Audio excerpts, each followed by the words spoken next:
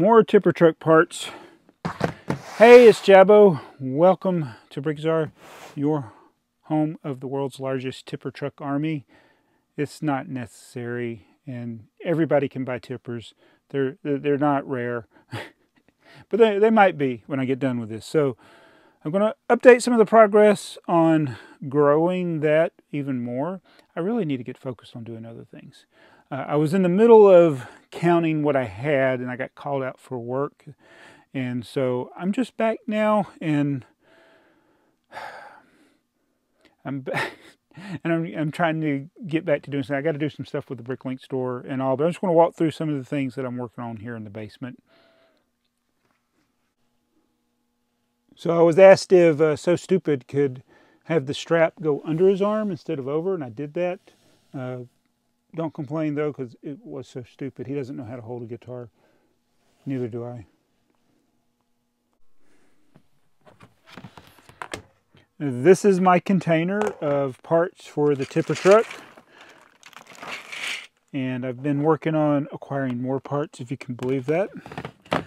As we've been working for a ridiculous goal. I haven't done anything with the yellow ones yet. And this is all stuff I got to finish putting away in my store. But I made a list of things that I've ordered. This is pending, you know, if the order is accurate. Sometimes I've been getting parts that are broken. I want to thank TheyMightBeBricks who made an offer on some 4x10 plates. So these are the 4x10 plates. I got about 124 or 5 of them or something. Over 120. Only got 18 tippers on order, but we got a lot. So only got 46 windshields on order. We got, oh my goodness, 253. We are close to having all the headlight bricks we'll need to get to 1,000. 447 headlight, 2 dualies. That's, yeah, I'm going to need to order more dualies and even probably some more singles. 157 on order. 500 1x4s. So that's enough to build 250 trucks. Man, I should have bought more. 120 1x2 yellow bricks. I haven't ordered any of the 2x4s or 2x2. All these really are so common that I can get these. Everything up here is the stuff that's harder to get. So I'm trying to keep a list of what I got. I still need to count the things that I've already have in stock, but I want this to get to 1,000. We're just working towards 1,000. We have 535 built. So to get to 1,000, that's 465 more. So working on it. I literally just knocked that over. That is like the second time I've knocked that container over. It doesn't have a lid. I was trying to get over here where the instructions are. Hey Charlie, you come to see what all the commotion is? So I picked everything up, well, most of it. Since this is actually the second time I've dumped this, I'm gonna dump everything in here. Well, most everything. Alright, so that has been a problem. Out of sight now.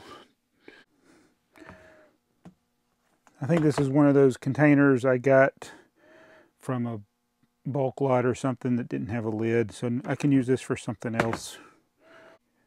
Alright, so I've grouped the instructions in 1,000 lots. I mean, lots of the 1,000. Like this box is the 5,000s. This is the 9,000s. So they're not numerically in order from there. So I got like the less than 1,000s and the 1,000s to 2,000s, the 3,000s, 4,000s, 5,000s, like that. So that's temporarily until I get other containers. These are, oh, this one's turned around backwards.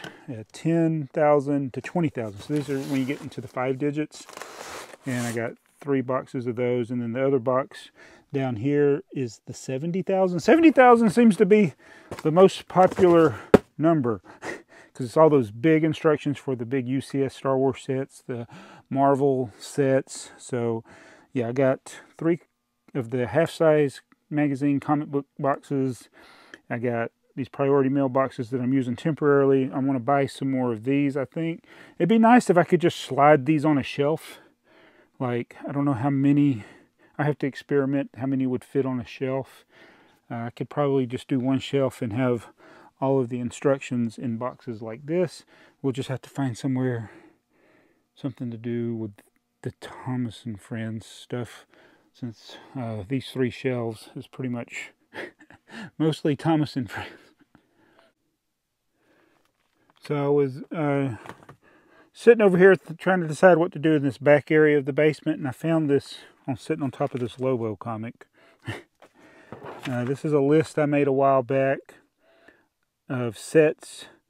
It says sets I owned as a kid.